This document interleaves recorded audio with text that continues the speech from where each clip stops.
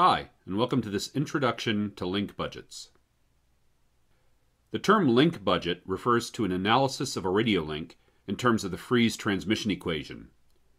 Typically, a link budget is presented as a table of factors, maybe as a spreadsheet, where values are expressed in decibels. This makes the impact of individual factors easy to see, and so usually serves to simplify the process of radio link planning and analysis. Here's what we'll cover in this lesson. First, we'll convert the free space Friese equation into decibel form. Then we'll use this form of the equation to construct a simple link budget. Along the way, we'll encounter the concept of link margin, which is a handy way to think of the reliability of a radio link. Finally, I'll say some things about what happens in practical link budgets, which are based on expanded forms of the Friese transmission equation, and account for things like more complicated path loss conditions, fading, receiver parameters such as noise figure, and so on. The starting point is the Friese transmission equation in free space, and here it is. The equation says that the received power, P sub r, equals transmit power, P sub t, times transmit antenna gain, G sub t, divided by path loss, L sub p naught, and then times the receive antenna gain, G sub r.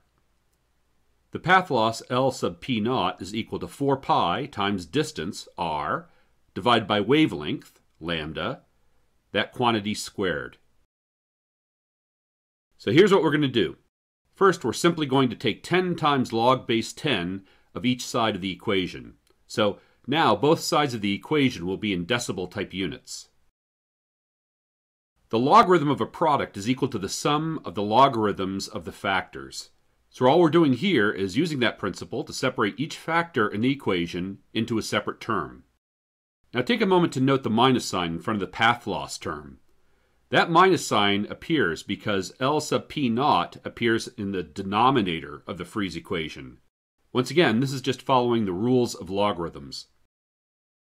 Now, each of these terms is separately in decibel type units. So let's call each one of those out. If P sub t was in watts, then it'll now be in dBW, that is decibels relative to 1 watt.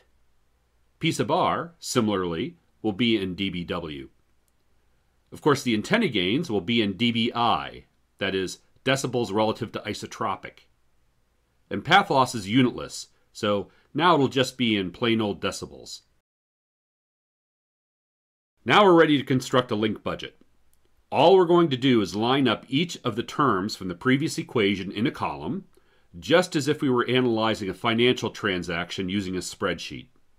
The sum of the first 5 rows, being the factors on the right of the Friese equation, are added to obtain the received power.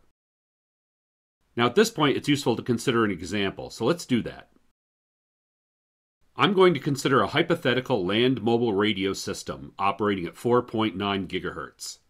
For what it's worth, 4.9 gigahertz is a bona fide frequency band for such systems, and so this could in principle be a real system.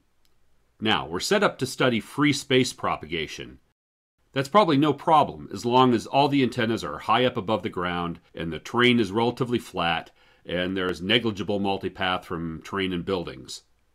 So, for example, maybe we have in mind a transmitter on a high tower, and maybe the receivers are handsets held by users, and maybe those users are in helicopters. In that case, free space might not be a bad assumption. And in any event, we can make refinements later if necessary. In this example, we'll say the transmit power is 4 watts, as shown in the table. We'll assume the transmit antenna is a vertically oriented dipole, which gives us an omnidirectional pattern in azimuth. For path loss, we need to know wavelength and distance. The frequency is 4.9 gigahertz, so the wavelength will be about 6.1 centimeters. For range, we're going to assume 27.5 kilometers. So, we're assuming that our helicopter riding receivers are well above the radio horizon at this distance. Finally, the receive antennas. Those are handsets, and that's all we know. Okay, now we have to translate all this information into the corresponding values in decibel type units. For transmit power, we just take 10 log 10 of 4, which is 6.0 dBW. For what we're doing here, 1/10 of 1 dB precision is plenty fine. So no need to say 6.02 dBW, for example. 6.0 dBW is fine. Now, the dipole. The directivity of a dipole is 1.64 in linear units, which is 2.1 dBi. We have no information about the efficiency of this dipole. However, we've noted in previous lessons that dipoles can be very efficient. So for now, we'll assume the efficiency is 1, that is 100%. Again, this might be something we want to revisit later, but this value is okay to get started. So, we have entered plus 2.1 dBi for the gain of the transmit antenna.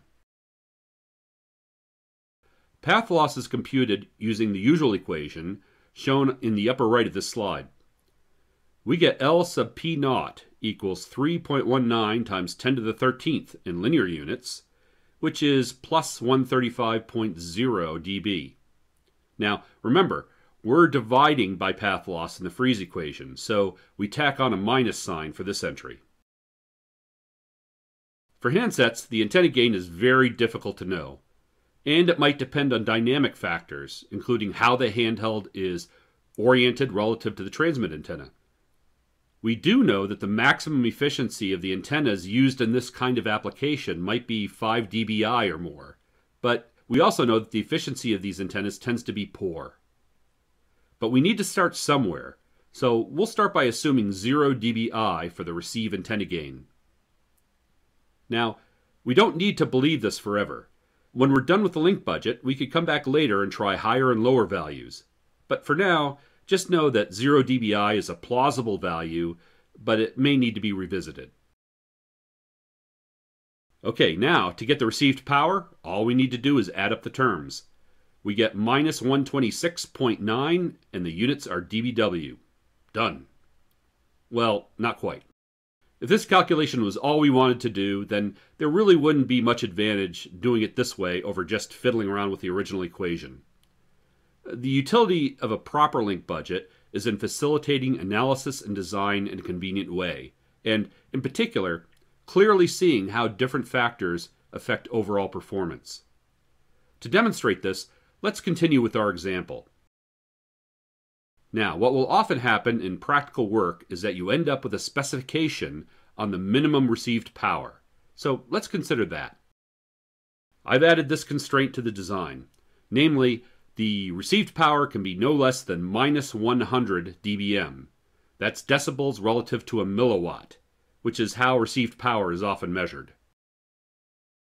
What we're now saying is that we consider the link to be okay if the received power is at least this much. In common lingo, we might say that we require minus 100 dBm to close the link. So, how are we doing relative to this requirement? To answer that, we need our calculated received power in dBm. No problem. dBm is simply dBW plus 30. That is, 1 watt is 1,000 milliwatts, and 1,000 is 30 dB. So, values in dBm are 30 dB greater than values expressed in dBW. So, our received power is minus 126.9 plus 30, which is minus 96.9 dBm, as shown here.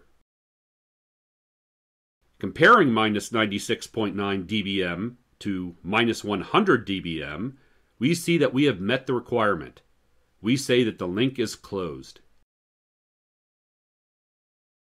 In this business, it's common to define a link margin.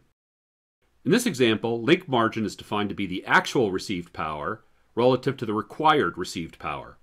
So, in this case, the link margin is minus 96.9 dBm minus 100 dBm, which is plus 3.1 dB. Since the link margin is greater than 0 dB, the link is closed.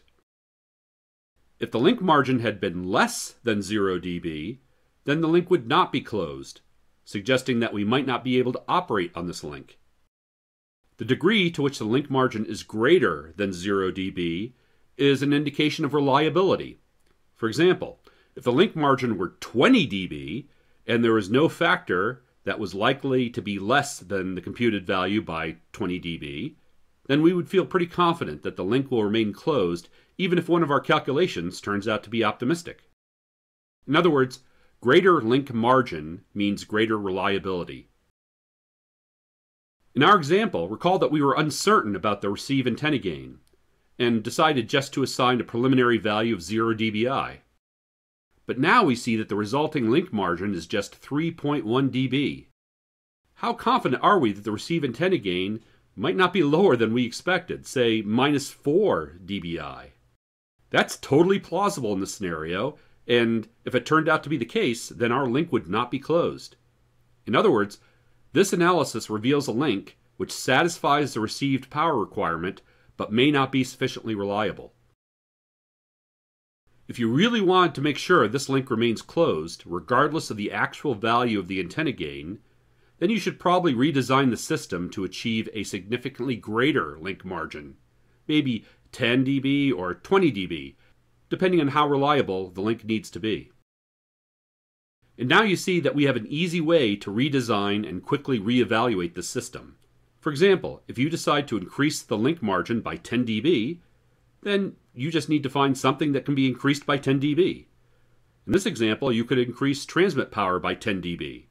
Or you could increase the transmit antenna gain by 10 dB.